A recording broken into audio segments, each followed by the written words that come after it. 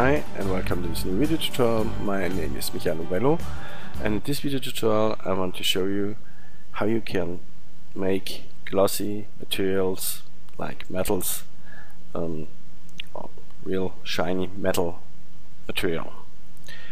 Okay, first of all I have to say I researched a lot about materials and I'm still researching, and the first thing I want to have from my checklist was the glossy material things. I've done some for plastic, and this one is for metal, glossy metals. And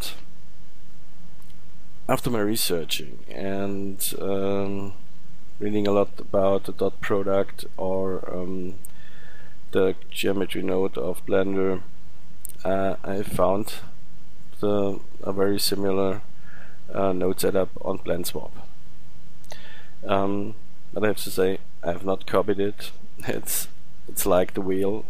The wheel was invented several times, like the radio or the telephone. So I reinvented that shader.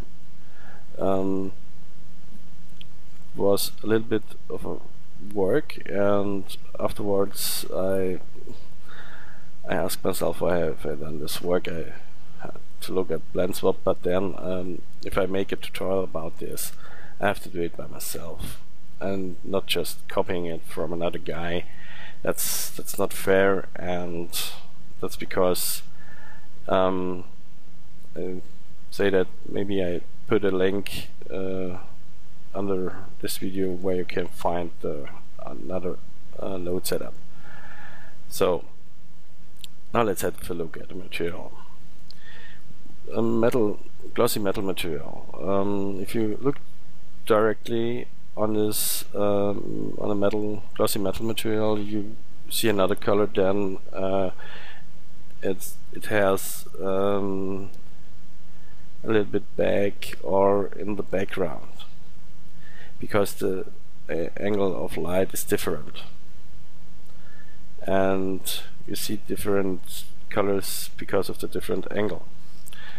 Okay, let's make this clear and just move this guy here up, zoom a little bit out, and let's just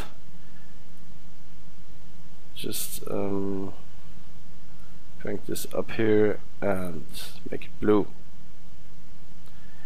Okay, now I think it's a little bit better. Now you can see the foreground color, the mid color, and the background color. The background color goes around, and this is not red because it's a reflection of the background and the bending of the light. Okay, light, not bends. Okay, yes, it bends in the space, and if you have a black hole then light is bending, but in this case not. Just a word. It's the bending of the object, and the light is reflected in all direction because it's a sphere. Okay, now how can I do this? At first look, we need 3 colors. We have 3 colors in there. We have 3 glossy colors in there. That means we need 3 glossy nodes. And we have to think about how we can make these effects here.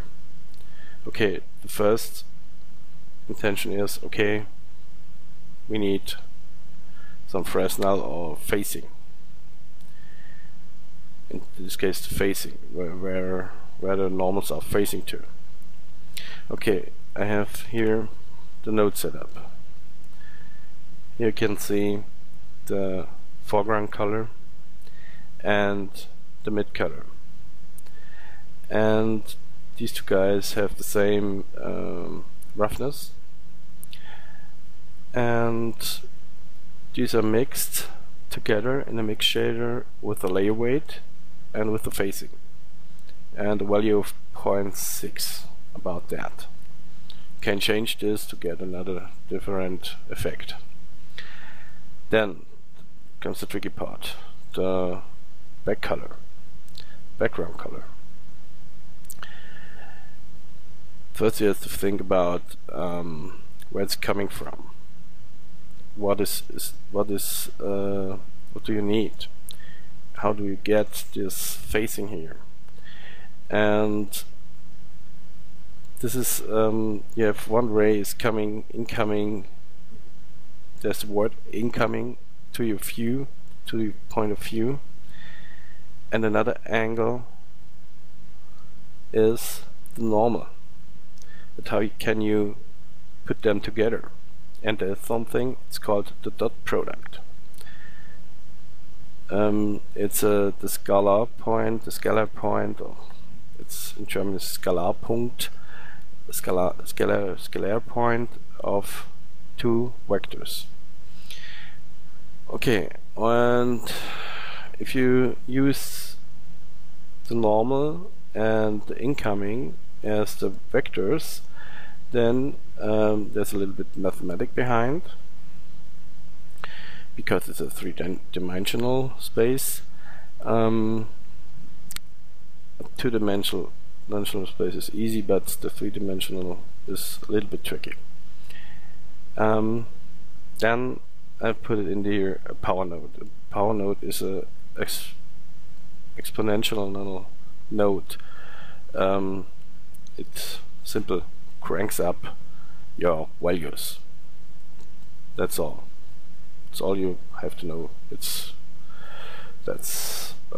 because if you put this here, here comes out a real little number, and just to power this up, when you use a power math node, and we put this in the mix shader in the vector, which is mixing the background color and the foreground and the mid color together, and then you have something like that, and that's it. That's a metal shader. And if we now change this to something like that, and this here to something yellowish, orange yellow, and this one as well, let's do this like that, then you have something like gold. Or if you put this in the red zone, then we have something like let's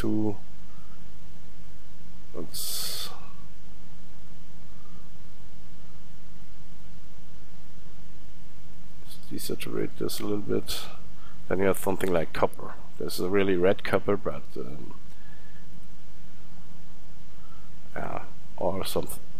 And you can play with that. If you crank this up here, or let's go in here and to the HSV and pull down the saturation of these guys here. Now we have copper, and can put down the saturation here as well, and this guy as well, and then you have a chrome material down. Okay, now you have chrome, and that's how you do metals the right way, I think. For me it works very well, and I hope it works for you as well. Okay, I know something like the dot product or the mathematic is sometimes a little bit heavy, but sometimes it's really necessary to go into the mathematic, where it's come from. What does the math node do? What is the because it's three-dimensional, you have to play with vectors, and maybe you have to have a look on the mathematics. Okay, that's because for the younger ones, that's because you have to pay attention at school. Okay, especially as a math class. So that's it for the metal shader. and I hope you have fun, and goodbye.